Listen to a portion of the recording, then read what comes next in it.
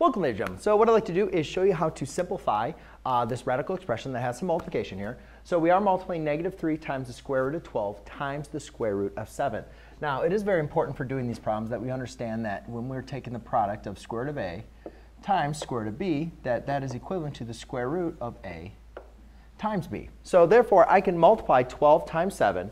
And I can multiply negative 3. You could say there's a 1 on the outside of here as well, and multiply those. But you can't multiply outside to inside. Now, before we get to that, though, we always want to make sure we can simplify our radicals. So therefore, we want to be able to break down the radicals, if at all possible.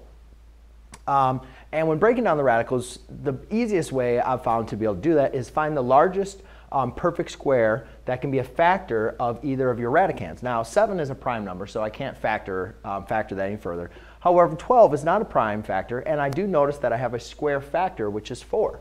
So I'm going to rewrite 12 as the product of 4 times 3.